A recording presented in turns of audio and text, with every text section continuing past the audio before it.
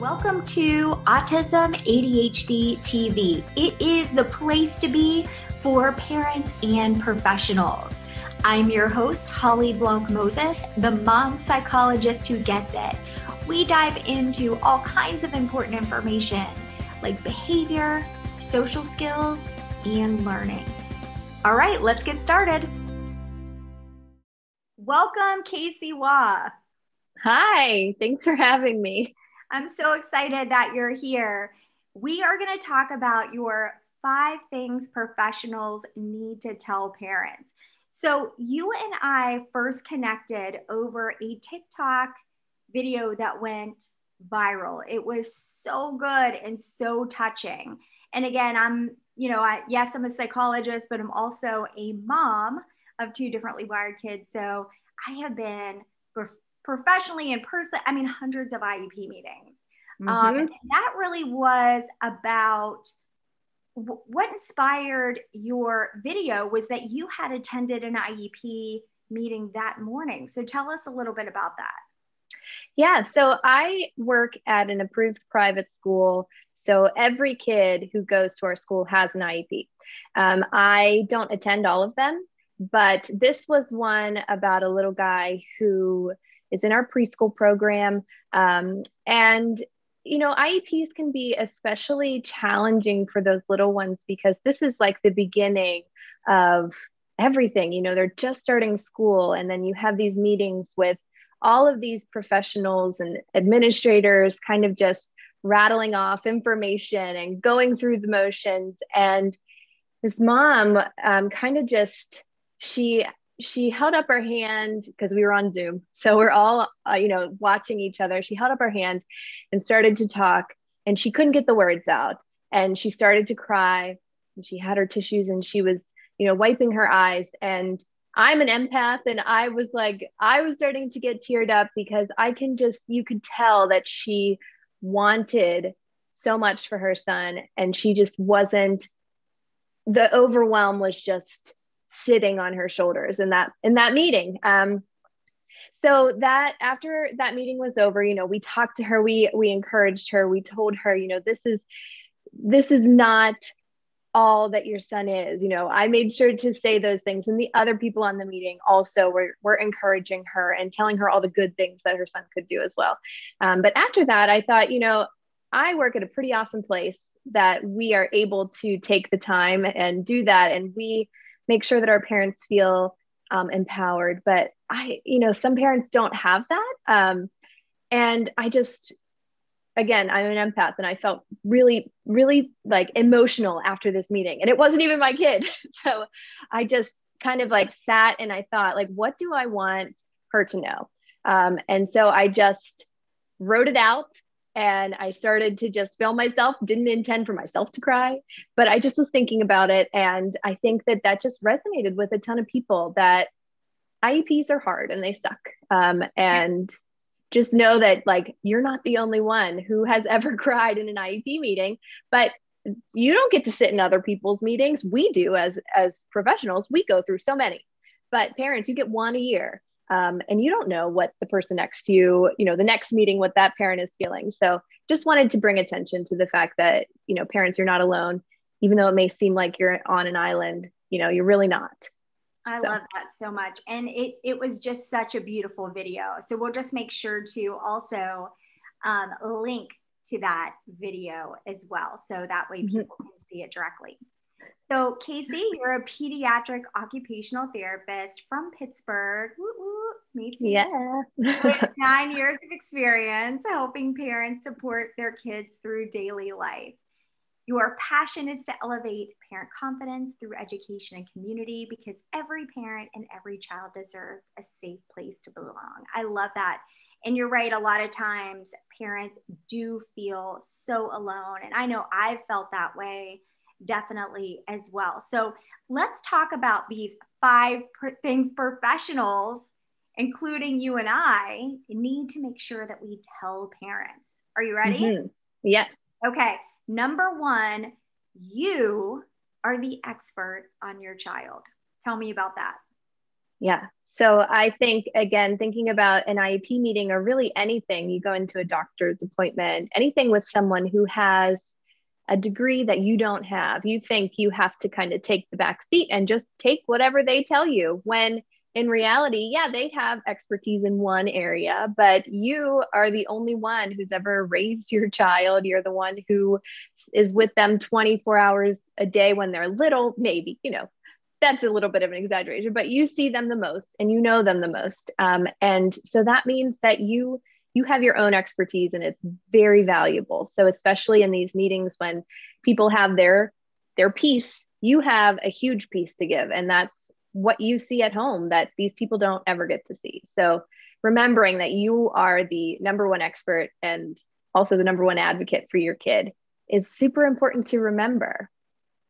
It is really important to remember because, especially when you have a differently wired child, or, in the case, my specialty, autism and ADHD, is I still believe, even though I've been, doing this for 23 years, I still believe the parent every single time is the expert, because they know their child better than anyone. And I've also been on that other side where professionals have, as the parent, professionals have maybe tried to tell me that I didn't know something, or, it's like, what? No, Yeah. I know my kids better than anyone.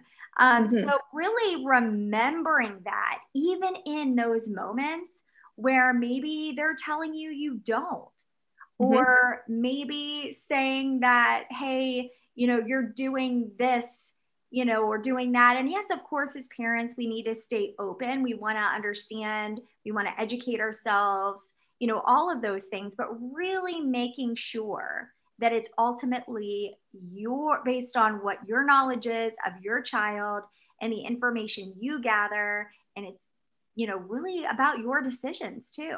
Right. Definitely. Yeah. And I think that's a good point too, that, we can take the information from professionals, but at the end of the day, the recommendations have to sit right with your values and what you want for your child and what your dreams are and all of that. So you ultimately do have that power as the parent to kind of make choices about which way you go. So your expertise also comes with that decision-making ability, and just being strong in that confidence that you are going to make a smart decision and that you have the right to say no to a recommendation. Again, stay open-minded, and yes, these people have expertise in their area and they're going to give you recommendations, but taking it all in and sitting with it before you make a decision just because someone tells you to do it. Just remembering your expertise and your values and what you want for your child in the long term. Exactly. Okay. Number 2, you are an integral part of the team and your voice matters. Yeah. I was telling you before we kind of started this that the TikTok had a lot of comments on it. And one of them stood out so vividly to me. And this mom said she was not allowed to attend her child's IEP meeting because there were too many people on the phone call. And I was like, I couldn't go back to find it because there's too many on there now. And I wanted to reply to it and be like, I'm pretty sure that's not allowed, because you are legally, you as a parent are part of that IEP team. And there are situations when, you can say you can't attend or something happens, and sometimes people can't come to meetings when they're supposed to, but that you are just as important at that table as the school psychologist or the OT or the special ed teacher, again, because you are an expert on your child, but your voice is equally as important too. As professionals, we might do X number of IEPs in a year, but this is year one. And your voice and what you want to share it should be equally as loud and equally as listened to as the other people around the table. To the person who made that comment, that is outrageous. Yeah. So Also, I love that you said that when you were thinking about who needs to be there, and what that also, may look like is, if you want, as a parent, if you want particular people to attend, you can request that as well. Mm-hmm. And if they say that's not the time we have for the IEP meeting, you can always say, then we're going to reschedule it for another time where they can Right. come. So, your voice does matter.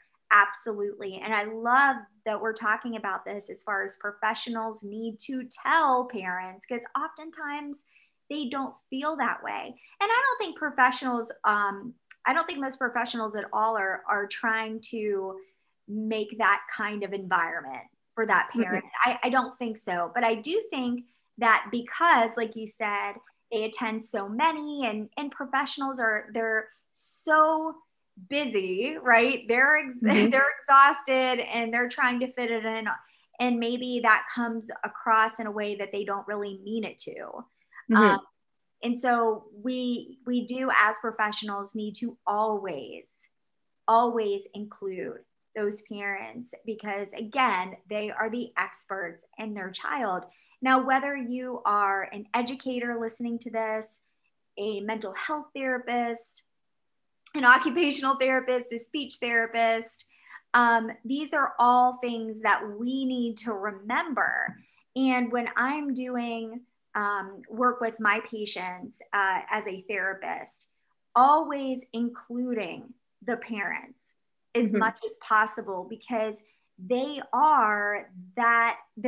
on that team. Really, the child is number one always, right?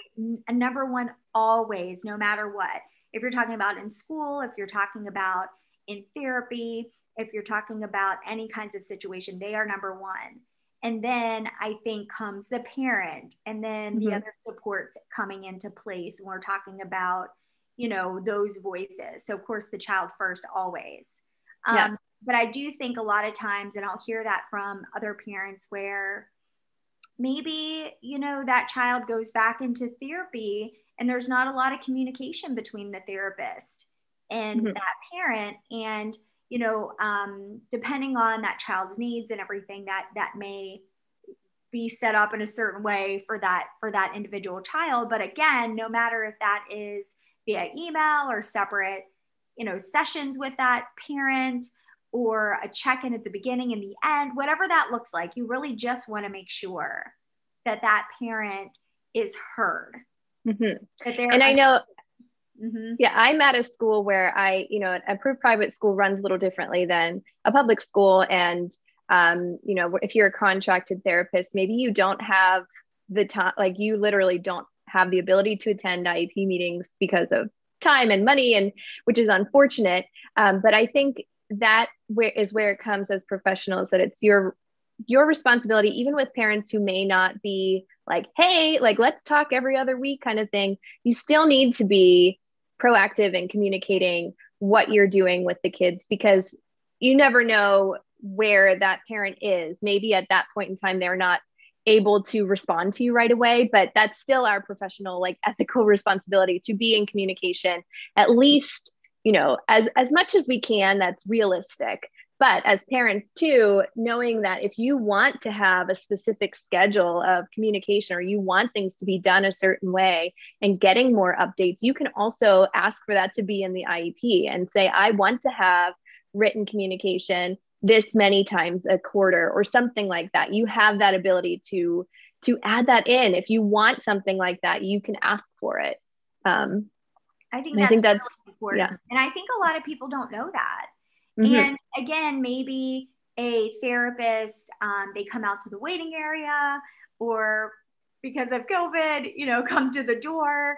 But don't hesitate. If you want to speak with them, if you want to more information about what they're working on and how things are going, please don't hesitate as the parent to ask for that. And as the professional, that's our job to make sure that we are doing our part. Right. Okay. Number 3, professionals need data and scores, but these things do not define your child.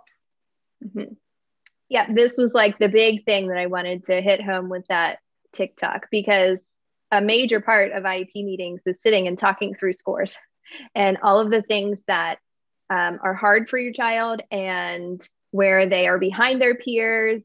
And it may seem like, oh my gosh, all they are looking at is the negatives. But from an objective perspective, numbers speak louder than saying like he has a hard time reading. We need to have data and we need to have numbers to support what you and the professionals ultimately want, is that specialized education or that extra support.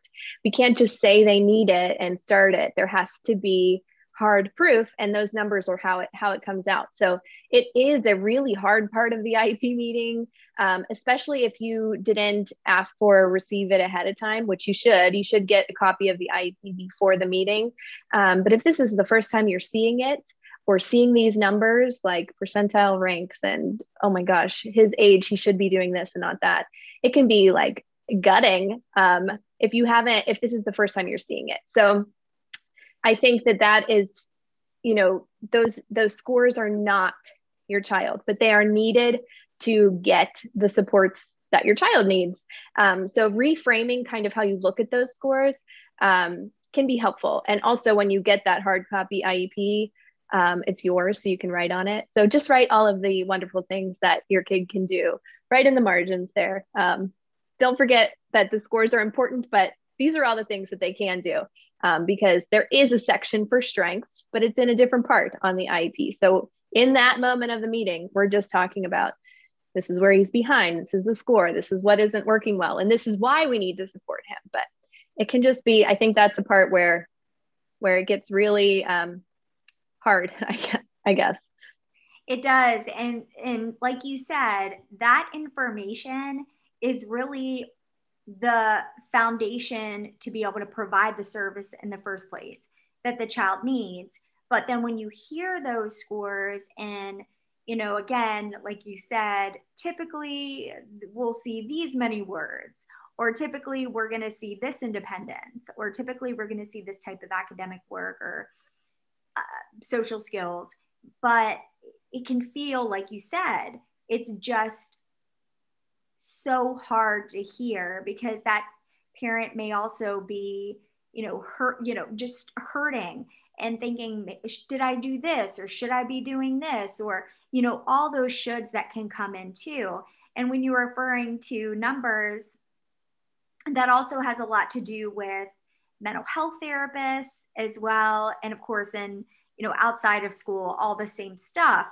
So for instance, if I'm doing an evaluation, if a parent comes in and says, I'm interested to see if my child meets criteria for autism, and I'm doing that evaluation for them, and say it comes back that is the case, that does not mean that your child is not amazing in 1,000 ways. That doesn't make them less.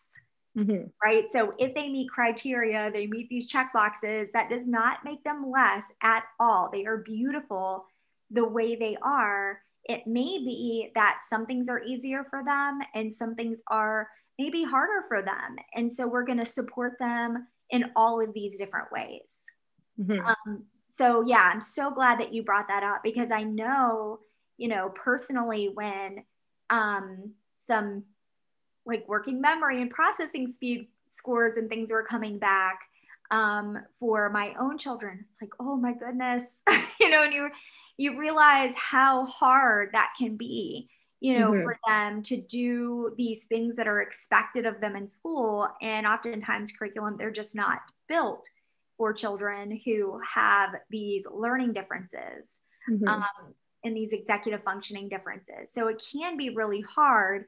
And you can grieve that, you can have concerns, but be careful not to stay there for too long, because then it can blind you to all the other amazing things they can do and all the things that we can do to help support them. Mm-hmm. Okay, let's move on to number 4. You have rights. I love that so much. Yeah. You have rights. And, again, there is the legal side of IEPs, due process, all these things. So let's talk a little bit about that. Yeah. So I think sometimes as professionals, we feel like, are we allowed to tell parents, like, you don't have to agree with this or something? But I think that, again, going back to the fact that we live in this world and we deal with this a lot, but this could be a parent's first time experiencing this. So they need to know that they do have rights, they have a voice, and they're able to contest what is put in front of them. Hopefully it never comes to a point where you have to file a complaint and go through the courts and things like that. I really hope that that doesn't happen. But knowing that you have the law on your side can be really important and helpful in those situations when they say, sorry, you can't attend your son's IEP meeting. You say, no, excuse me. I can and I will. So at the beginning of the process, you should get the procedural safeguards, which are just those like legal rights that you have. But it kind of reminds me of when you get like a HIPAA form at the doctor's and it's in like 6-point font and you say like, okay, yeah, whatever, and you sign it. But you should receive that. But knowing kind of like going through that can be hard. So basically my advice, I'm not here to give legal advice at all, but to kind of sit with that and look through it and actually know what parental rights are in the law.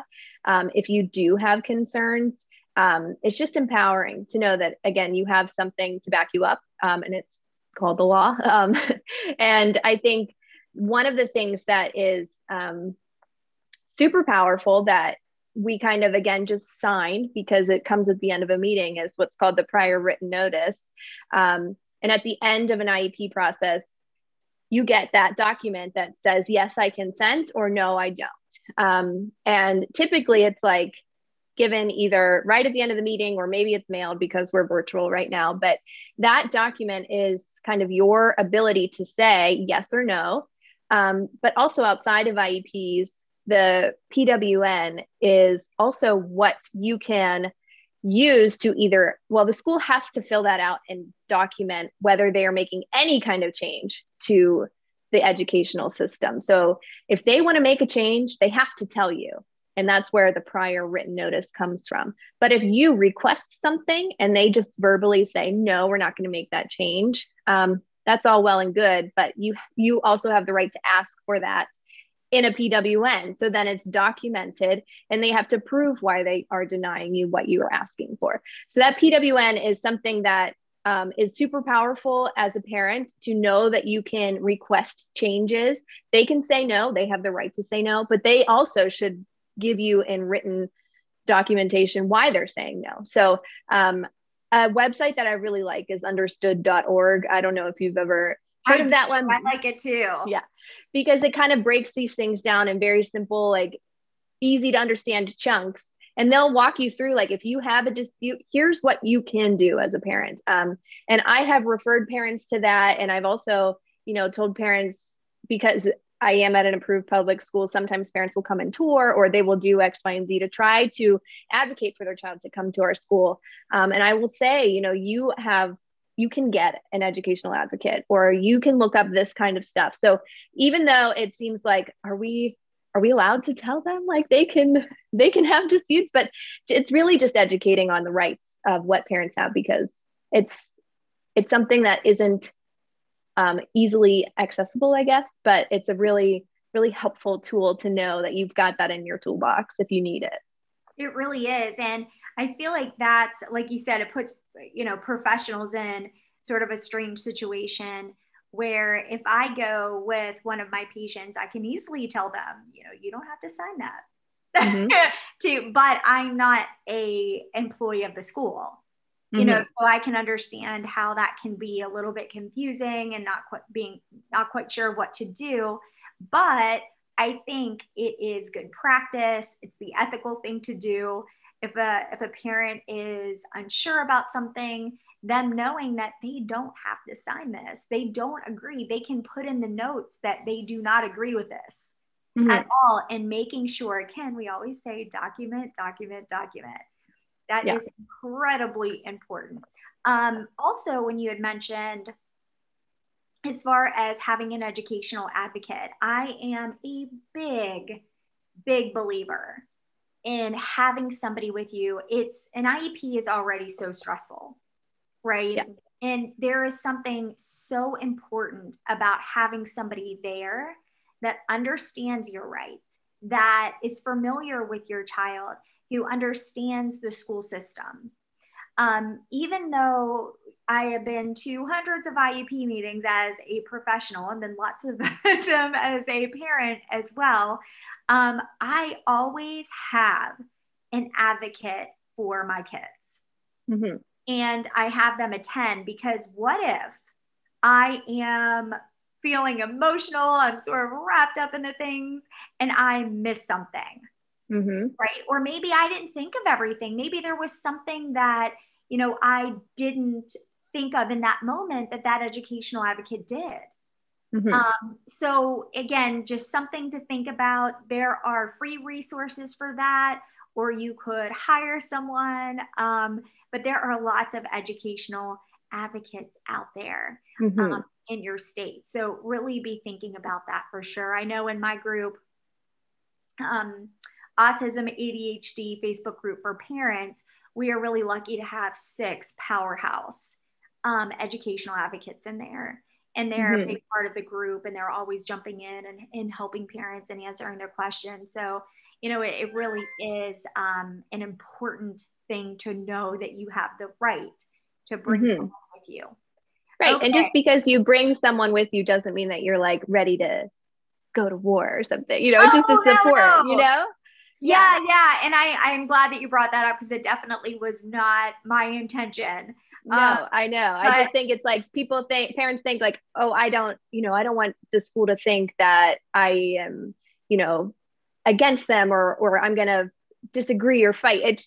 It doesn't, you're allowed to bring someone with you, a spouse, a partner, a friend, even if you wanted to be emotional support. But educational advocates are a wonderful resource that you can and should take advantage of, even if you are on good terms and you agree with it and you have a good team.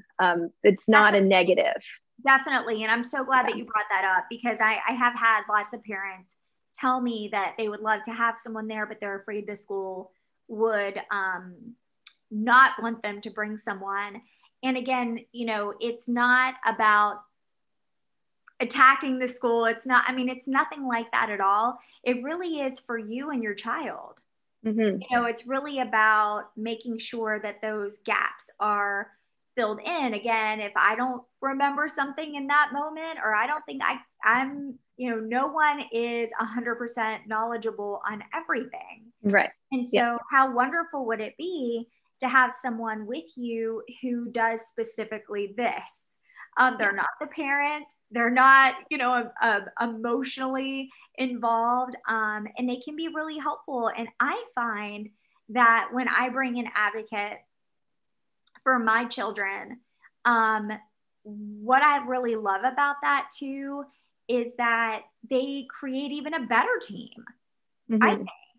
And mostly the professionals, the teachers, the other therapists at the school, they are really open to that. Right. And I find that it actually is really quite helpful. So I'm excited about sharing that information. So right. Last but not least, right? Number 5, you are your child's biggest advocate, but you don't have to do it alone. Yeah.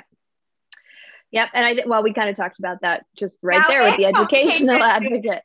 Yeah. But I think, and also like you said, with social media, it can be really helpful to find parents who have similar situations, whether they are in your school district or across the country.